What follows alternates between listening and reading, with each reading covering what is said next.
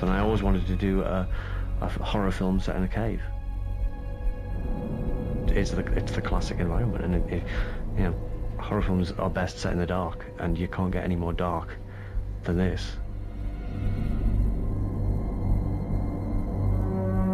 6 feisty, fearless women who are all friends and share a passion for climbing and the outdoors. One weekend, they go on an adventure together down a cave. Here's to our adventure.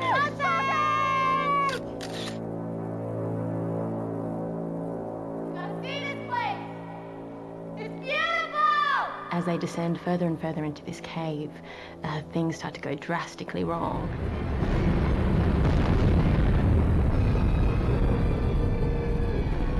They get lost amongst this sort of labyrinth of tunnels. And this is when we found out that not only are we in the wrong cave, we are in a cave that nobody knows about. And you see the fracture of the friendships and the fracture of minds. What it is about is descent into madness and physical descent into the depths of the earth. And just when I think things can't go more wrong, they can. I just saw something ahead in the tunnel. Discover that they're not the only people in the cave, there's something else.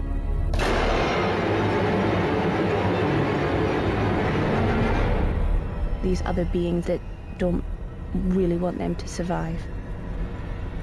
And we still haven't figured out which way's out.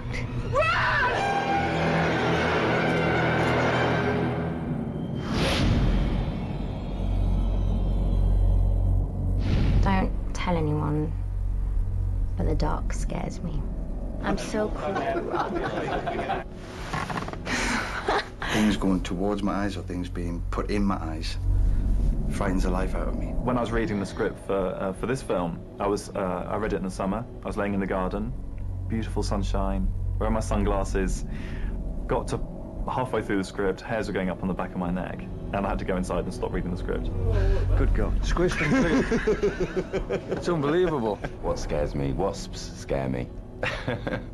I'm not really afraid of anything physical. I'm not afraid of heights, really. I'm not afraid of spiders or anything like that. Spiders and women and spider women. Get that.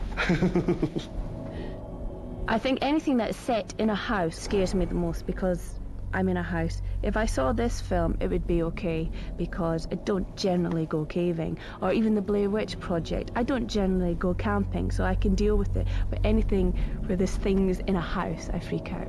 Horror films are a lot of fun to make and a lot of fun to watch audiences watching.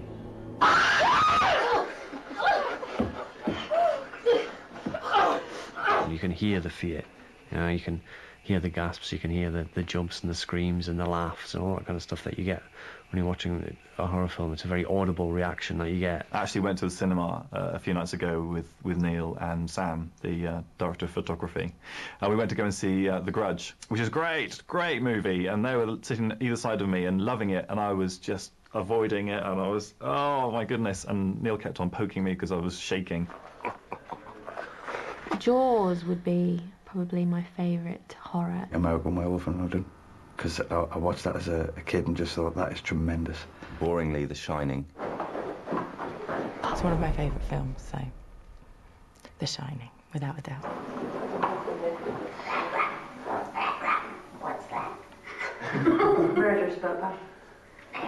I've thought about it for the last 3 days and I still can't come up with a definite one. Be The Thing, which was pure spectacle prosthetics. Evil Dead 2. It's probably completely not objective, but it's definitely Dog Soldiers. Yes, yeah. Ask you what your favourite, because I don't watch it, what your favourite horror movie was. Of my favourite horror films and the films that have inspired this more than any other, I'd have to say Deliverance, which although isn't technically a horror film, is pretty scary. Alien and The Shining.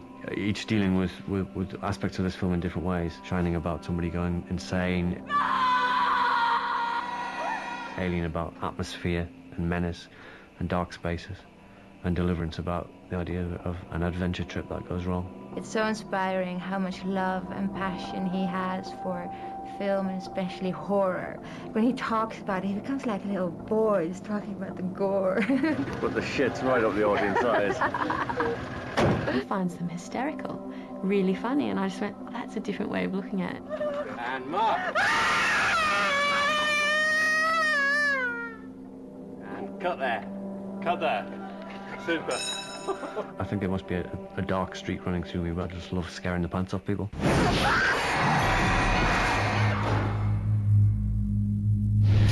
Ever since we conceived the script idea, there's been a kind of running joke that this film is 6 chicks with picks. To explain. I'd seen Dog Soldiers and I loved it and I wanted to work with Neil. And once I'd read the script, I just thought it was interesting to have an all-female cast. Which in an action horror film was quite unique. 7 weeks, really intense filming, all female. And I thought, oh, well, this is going to be interesting. I confess that I went into it cautiously, having worked with a pretty much all male ensemble cast on Dog Soldiers. But at the end, we've managed to achieve that same atmosphere of collaboration and a good sense of fun, but also a good sense of professionalism, and everybody's just mucking in. You know, to be honest with you, it's such an ensemble thing, you know, cast and crew together. So much of the crew's male, so it balances it out. Hey. I think you do. I think it's like something for Susie. And the crew are brilliant, absolutely wonderful, and that's working really nicely and having a great time with them. Look at this bunch of tossers. No. It's just really like having your little gang with you the whole time. No. Because we are very friendly. We had to bond really quickly. We were doing climbing the first week of knowing each other, where you're holding the rope and you're basically, you know, your friend's up there on a wall. Your friend you've known for half an hour is up on the wall, and you've got her life in your hands. We learned basic climbing techniques and how to abseil and use a harness and rig up ropes, which is really exciting. I went down with them and did my first bit of abseiling and things like that on a waterfall, and it was great. But it's not something that I do as a pastime. And we did a lot of research. We went caving to various caves in the UK to try and get stuck in tiny small spaces and to be in awe of the huge spaces. Oh my God. He went caving in Derbyshire. It was really good fun, just kind of getting used to all the equipment. Doing a lot of upper strength exercises, a lot of pull-ups and hanging there for a bit, which creates massive respect from guys in the gym, I can tell you. I was actually saying to one of the girls on set, you know, it's you knowing how to grab parts of the wall. I'm so glad that we had that training, because you could feel quite clumsy and it is quite dangerous. As long as I look up, I'm fine. Just don't look down.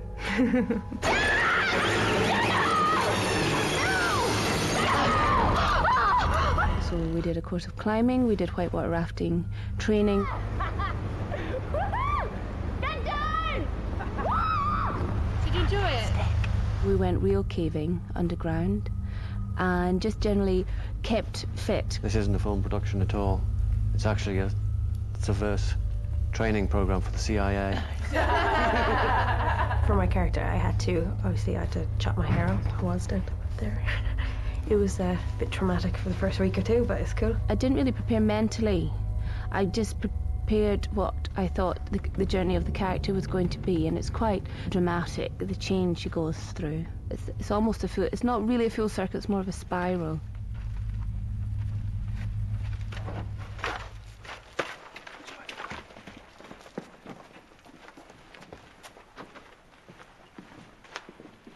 Almost always when I start working on a character, I start writing a diary as the character.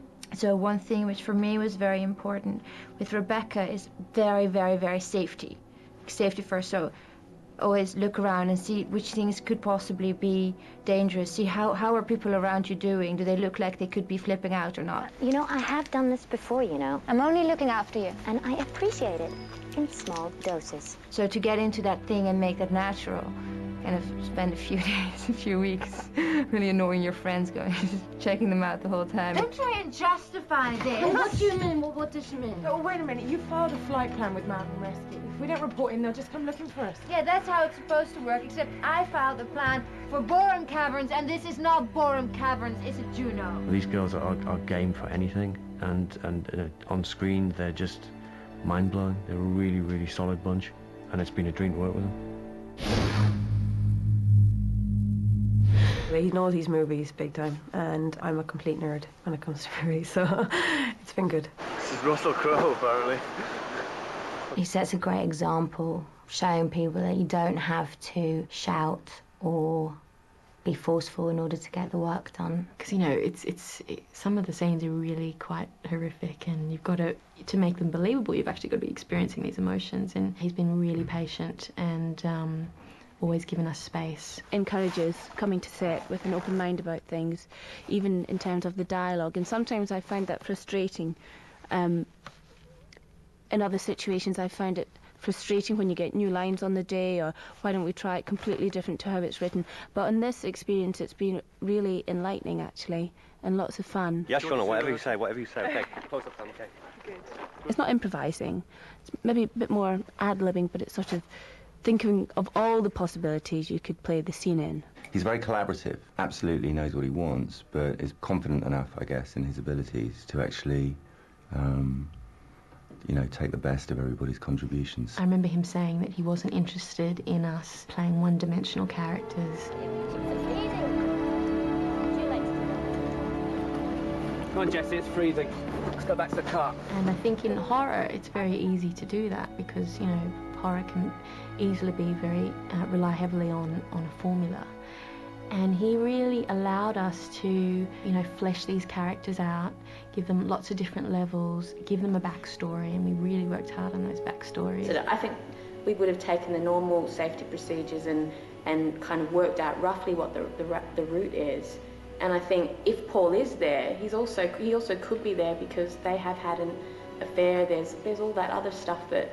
Yeah, I don't know, that's just, I always read it, that's how it was. The first draft of the script was a lot more sort of caricatured, that the women were a bit more sort of stylized and slightly unrealistic. You know, the script is relentlessly linear in terms of, you know, we never revisit anything, it just keeps moving straight forward, and I think the environment through which the characters move has stayed pretty much the same. The action hasn't really changed at all. The actual story progression and the physical action, you know, that happens within it hasn't changed at all. Draft one, there was a cave entrance, and they abseiled down, and then they went down the sink, what's it called? Can't remember what it's called. And that's down the pipe. Yeah, well, I can't remember what that space is called. But they moved through basically exactly the same physical spaces in the first draft as they're going to in the film. The other side. Yeah, you come up, hand on the rock, right hand on the rock, you know, look to where Sarah's gone, but she's gone. And then you hear the screaming behind you, so then roll back over again to that side, look like that, and then hold yourself out and take yourself back. But the characters have just gone from strength to strength and become much more real and more human. And it's just been a question of just adding layers to them. I call it the flaky pastry principle. And I find it fantastic that we can explore those metaphors in such a tactile way. I think that is something that is missing from a lot of art nowadays. For me, as an Asian actor, one of the key things was that it wasn't written as an Asian character. It was an opportunity for me to play a really well thought out character, which was very full. Sarah, I haven't had a chance to say that I'm really sorry I didn't stay around longer after the accident. And that, for any actor, is like a real blessing. You don't come across those sorts of characters very often. Each character has some kind of a highlight moment. And of those moments, I love it when the character of Holly gets angry. Now, she starts off as very happy-go-lucky, and then at a certain point she gets angry and she flares up. Don't try and pin this fucking shite on me! Really, really fun to play, and she dies horribly. I shouldn't really say that, should I? I love the fact that Sarah and Juno go a little bit mental, and when they get into the physical action, things get pretty interesting there.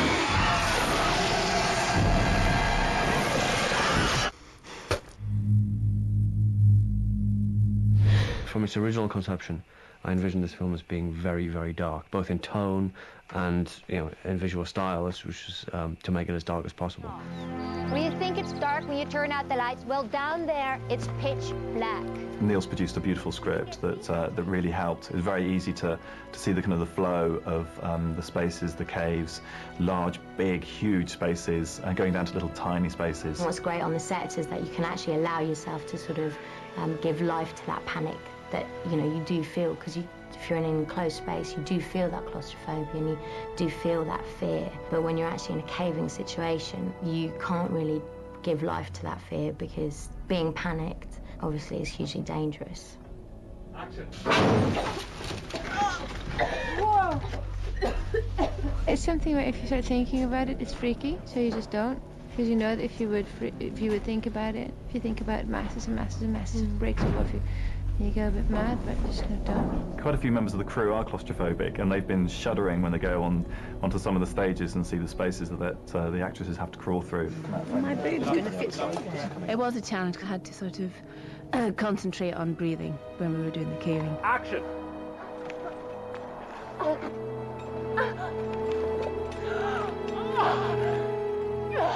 I'm a big sissy. I can get my head around most things. The dark does scare me because I've got quite a vivid imagination.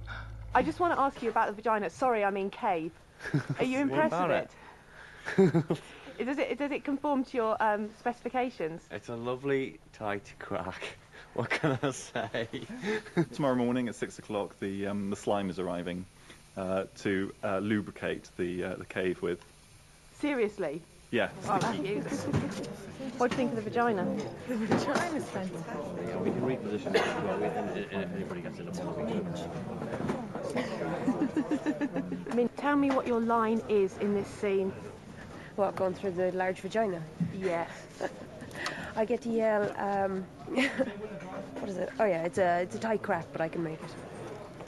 What I love about this kind of stuff is that you just kind of throw this stuff at it. You just like come up with these daft ideas, you put it in it, and people can just like read whatever they want into it. Be my guest. There's quite a lot to read into it. Fine, be my guest. It's just this. Do you mind if you've got? Sometimes a cigar is just a cigar.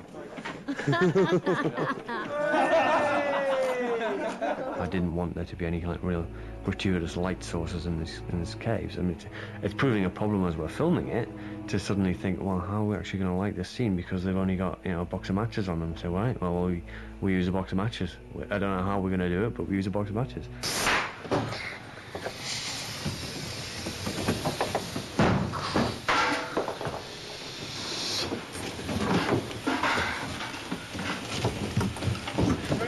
Toward the end of the film, though, they start setting things on fire, and it gets a bit easier for us. We had a few different ways of creating the caves. Some of them were moulded, so we took moulds from real existing cliff faces, like the one behind me, which was a real hard slate structure. And other caves were more dribbly, kind of with stalactites, kind of calcium deposits. We've got a little, dressed in little wax stalactites, so when the girl's coming in, they're showing their torch around the space. The little wax stalactites backlight, and they should light up nicely. We used the same material, same foam, spray. We just used it in different ways. You actually have to kind of see them to believe them, because they're these really realistic caves and alcoves and tunnels which suddenly open up into these huge sort of rooms filled with the most amazing stone architecture, and it's all a form of polystyrene, which is just mind-blowing. Simon's done a fantastic job in the production design, but we do have a problem of not having enough money to make the set stretch throughout the whole story. We were looking at building a very expensive tank made of metal and big and robust, and people were talking about how many gallons and tons of water it was going to take. So to make it simple, I just said, well, we should shoot it in a bath. created a system where we're revamping the caves, so we're only basically building 6 caves, but changing the look through colour and texture, so adding stalactites, maybe making one of them wet, one of them very dry and dusty. So we're hopefully fooling the audience into thinking that the cave system is much bigger than what we're actually building. Yes, we've reused the wall, the back wall. On the entrance chamber, it was very kind of flat, and all striations in the rock were very horizontal. And then for the cathedral cavern, we've hoisted up that side 8 foot to make the striations run diagonally, to hopefully change the look of it. Also on the entrance chamber, we had lots of plants growing on it and water pouring down it. The cathedral cavern was very dry. This time it's very wet. We covered it in lots of stalactites to change the look of it. It's great to work with because although you're surrounded by crew and cameras on sort of several sides, you can sort of just turn your face slightly and it's as if you're actually in a real cave, and you get the same sense of claustrophobia that you get when you're caving. For the Bone Dam set, we had only, I think, 4 days to revamp it from one set, which was the cathedral cavern, to the Bone Dam. All right, now we can start again. It involved basically laying down a 50-foot square tank. I wanted the set to be very wet, so there's like a 1-inch tank of water covering the floor, and applying all these big stalactite structures and these big columns, kind of looking like it's made of a calcium deposit of some sort. It's really weird, and you're not really sure if the towers are made of bones themselves. And then we had 500 bones made, dressed in around the floor as if they'd been washed up against the structures. It looked pretty good. It's big. Action!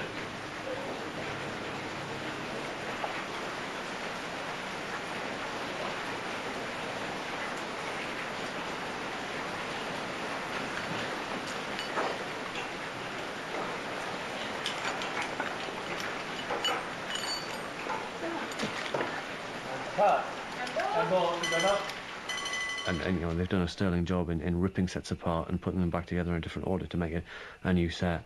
And that's sort of become a slight challenge now, but because they're so good at what they do, it's not that much of a problem for them. The 5P rule. What's that? Preparation prevents piss-poor performance. If we'd have had more monies, let's say, we could have done a few shots differently. We've built big sets on this production, but there are some shots that we could have gone further back and back and back and seen a huge, amazing space. We are extending some of the sets using visual effects, so we're doing matte paintings to make them feel larger than they really are. But it would have been nice to have built bigger sets. Next time. We're doing all the creatures, human beings. That's a good idea. All the boys. 1,000 bones that we manufactured, all the prosthetic violence towards the humans. Really? All the dead animals, 2 goats, 2 sheep, 2 cows, giant elk. I made this last night, pretty much overnight, ripped it up, carved it from a tree. Neil wanted maggots on the giant dead elk we made. I have an absolute phobia against maggots, and that's one reason I didn't go to Scotland to film the giant dead elk scene, is just because I just can't deal with being anywhere near maggots. Don't touch it. You wouldn't want to pick it off. What do you think did that, Sam? A bear? What is this? Nature detectives? Could have been Bigfoot for all you know. Come on. Stop poking it with a fucking stick. Seeing how the prosthetics guys work, and that is incredible. I didn't realise how much time and effort goes into that. Human prosthetics, basically all the girls get something, apart from Sarah. Before we started filming, I came in and I did a full body cast. They've just put it in mould and just made a full prosthetic of my body for, obviously, when I'm dead and throwing me down a pit.